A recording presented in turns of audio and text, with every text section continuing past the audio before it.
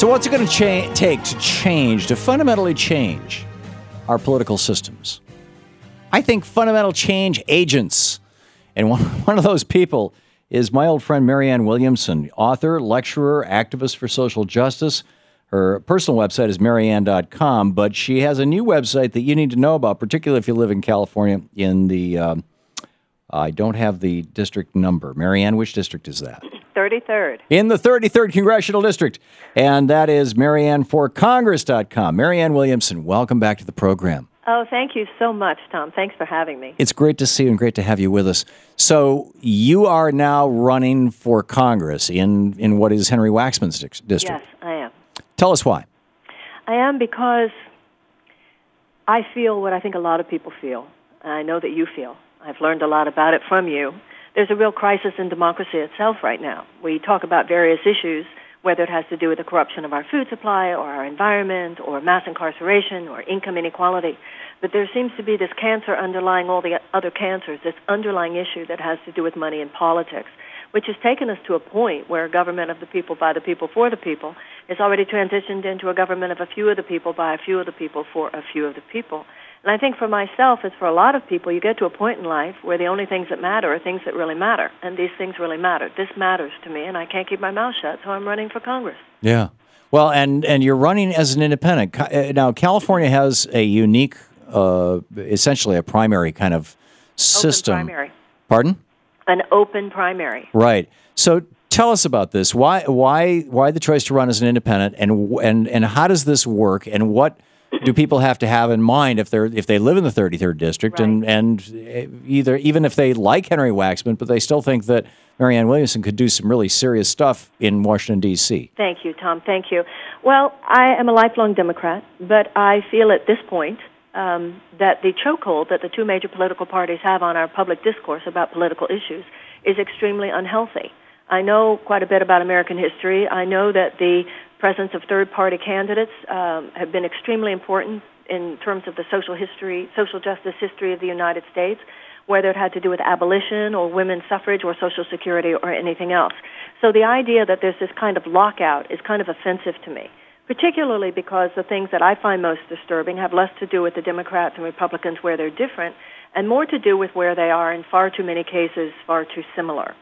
So I don't want to be beholden to a party line. I think that the kind of new voice, the kind of new independent spirit of the American people should not have to be filtered through any political party dogma. If I win, I certainly would caucus with the Democrats, but I think that we need a wave of individual candidacies, and I'm proud to be one.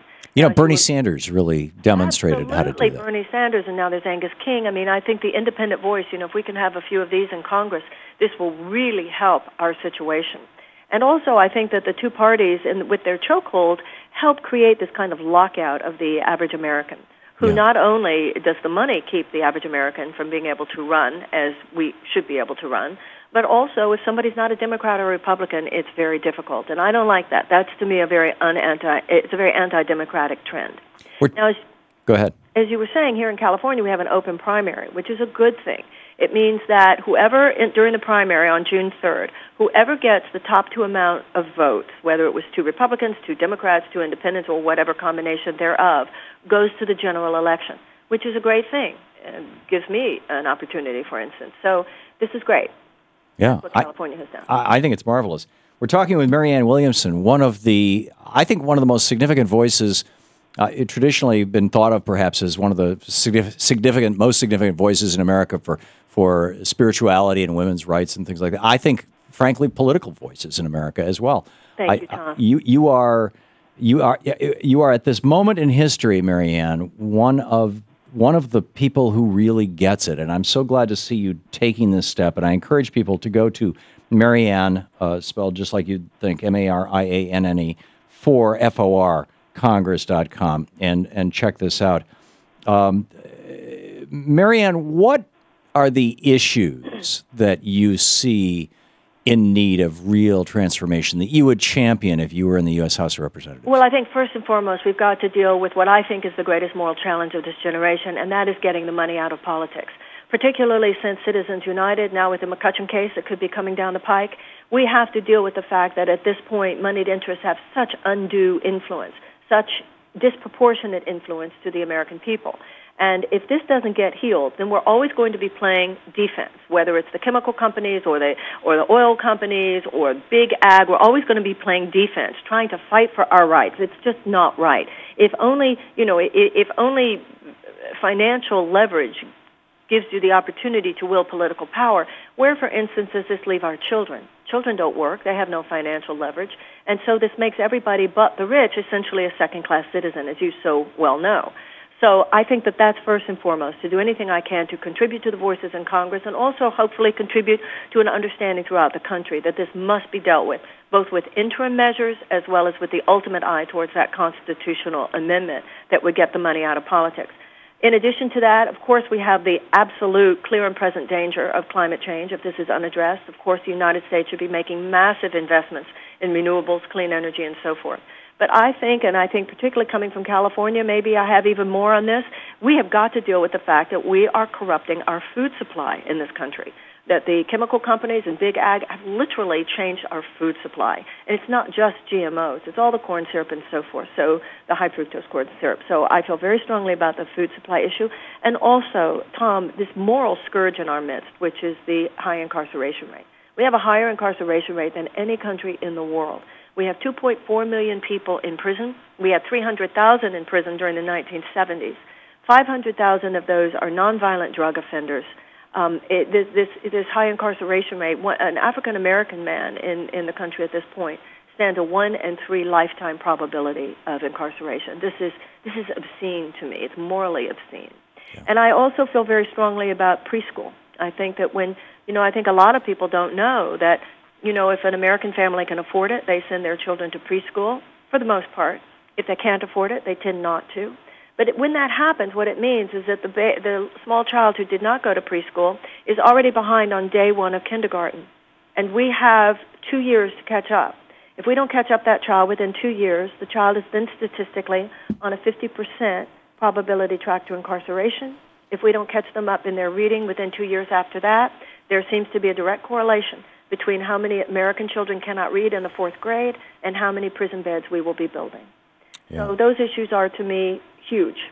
A lot of issues having to do with education. I think we should have a serious conversation about free college. Tom, we don't even have environmental safety standards in America's public schools, and we know that there are 40% of our teachers and students who are already adversely affected in their respiratory systems. Wow. So it goes on, and, you were so kind with what you said about me before, but, anything I know, I learn from you. So no. I know you know better than anybody all these various issues, but I'm sure you'd agree with me. Until we deal with the underlying issue of money and politics, the average American is turning into a kind of economic serf.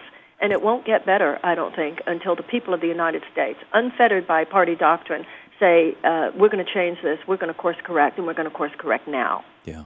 I absolutely agree with you, and I've learned so much from you, Marianne, going all the way back to, in the political context, back when you and I and Dennis Kucinich met here in Washington, D.C. On the Department of Peace stuff, back, what was that, 15 years ago or so? At least 15 years ago. And it was like, why is nobody advocating for peace? Why are we all talking about war all the time? And it was like one of those forehead slaps. Geez, why didn't I think of that? And it's so true. If you have $800 billion a year that you're spending on ways to wage war, and a tiny fraction of that in terms of the resources that are going towards more enlightened forms of peace building, it's America's dirty little secret. We have a war economy. Yeah. We have to make a conscious effort to transition into a peace economy. Absolutely. Marianne Williamson, I officially endorse you in this race, Marianne. Count on me. MarianneForCongress.com. Check it out. Marianne, thanks for being with us. God bless you, darling. Thank you. I wish you the very best. This is the Thom Hartmann Program. I don't think I've officially endorsed anybody in a long, long time. But Marianne is spectacular. We'll be back.